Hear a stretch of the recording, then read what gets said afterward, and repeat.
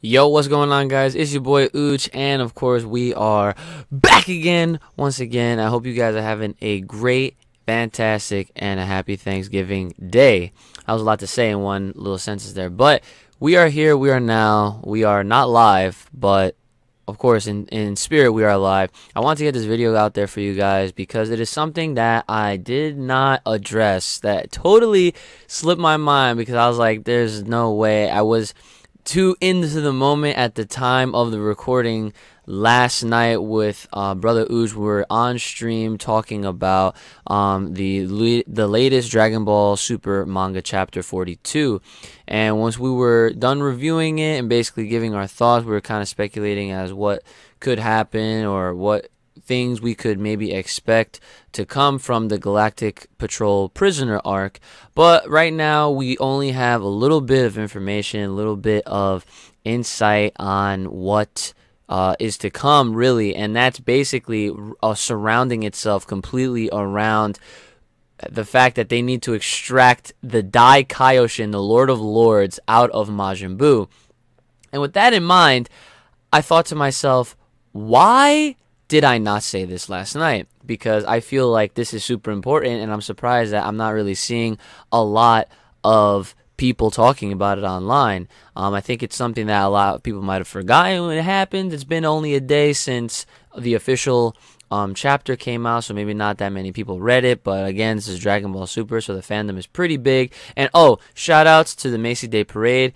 Guys, today was a very important and historic day, so a huge shout out. We had Goku on his own float in the Macy's Day Parade today during the Macy's Thanksgiving Day Parade, of course. But we're going to get right into the topic at hand. This is potentially the return of Majin Buu as we know him as Kid Buu, okay? So I want to obviously talk about the importance here that the whole idea behind this mission that they're trying to fulfill is they're trying to recapture this prisoner that escaped the Galactic prison, which is this guy. So far, the Goat Man. All right, we don't have a name for him yet, but I'm thinking that within the next chapter we might at least see him. We might get a name so that we can stop calling him Goat Man. But this is basically the prisoner right here, and they, for whatever reason, need the powers of the Daio Kaishin. So you might ask, why would they need this guy? So my thing is, if we look back into the lore and to the story of, Dragon Ball Z at the time, the Dai Kaioshin, or otherwise known as the Supreme Grand Kai. So they have the Kais and they have the Supreme Kais. This is the Supreme Grand Kai. This guy he basically oversees all the other Kais, okay? And as you can tell, he basically gets, or Majin Buu, I should say, the fat one that we're used to seeing lately, that's where he gets his look from. He gets his looks from the Supreme Grand Kai. And if you guys are confused as to how we could be getting Kid Buu, because obviously this is the whole point of the video here, the Supreme Grand Kai is needed in order to recapture this new villain, or if he's a villain or not, just a new prisoner, this prisoner that escaped the Galactic Patrol prison. We don't know exactly why we would need him, but of course, since he is, the Supreme Grand Kai, you would imagine that he is super strong. Obviously, being that he is the Supreme Grand Kai, I don't know how many times I have to say that for everyone to understand, but the whole entire thing here is that if the fact that they need him, and if they do manage to extract the Lord of Lords, the Supreme Grand Kai, out of Majin Buu, what I would imagine happen, if we're going to stick to our continuity here, is that Kid Buu will resurface, because this is the original Kid Buu. So for a quick update, not really an update, but a refresher, I should say, if you guys forgot how, all these Buus came to be, just a quick little recap here. Not going to go too into it because I don't want to deviate too much into it, but Kid Buu, as we know him, obviously the original Majin Buu, was going along fighting all these other Kais, and then he stumbled upon the Supreme Grand Kai. Supreme Grand Kai saved what we know now as the Supreme Kai of the East, and then he ended up absorbing the Supreme Grand Kai. But because of the Supreme Grand Kai being as strong as he was, and being such a good-willed, good-hearted individual, his influence turned what we know as Kid Buu into the fat and quote-unquote good Buu that we know to this day.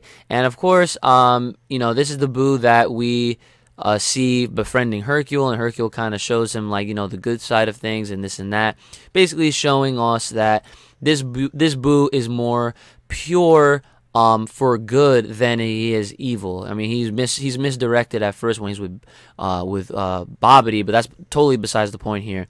So then, if you remember, there's a part in Dragon Ball Z where Buu literally totally I don't want to say erases, but he eliminates all of the pure evil out of him, out of his inner being, and that whole entire evil that was within him basically becomes this skinny evil Buu. So it's like the whole embodiment of that evil that was lying within him became a physical being, and that Buu absorbed this fat Buu, which then became known as Super Buu. Now, later on, of course, later in the series of Z, we see Super Buu absorb Gotenks, we see him absorb Piccolo, Gohan, even Vegito at some point, until Goku and Vegeta managed to defuse within Super Buu, and then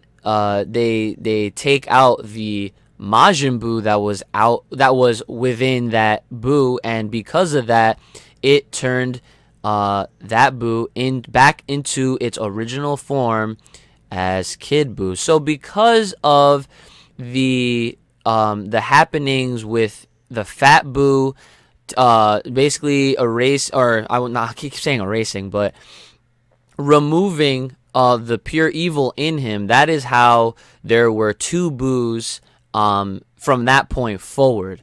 So that's how there was a pure good and a pure evil, if you will. And that's why it can get a little confusing. Now, the whole point, that's pretty much the whole story there.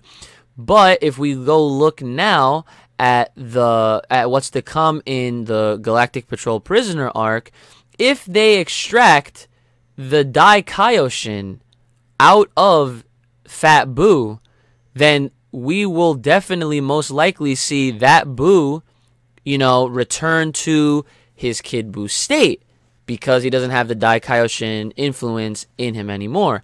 Now, of course, I'd imagine at some point, there's going to be a point where the Dai Kaioshin, if he does emerge, if they do end up using him to recapture this villain or person, the Goat Man, this guy right here, if they do manage to get what they want out of him, maybe they'll, the Dai Kaioshin will realize, I've been dormant within Majin Buu, and this is probably best for, the entire universe and the world, to be at a more peaceful state.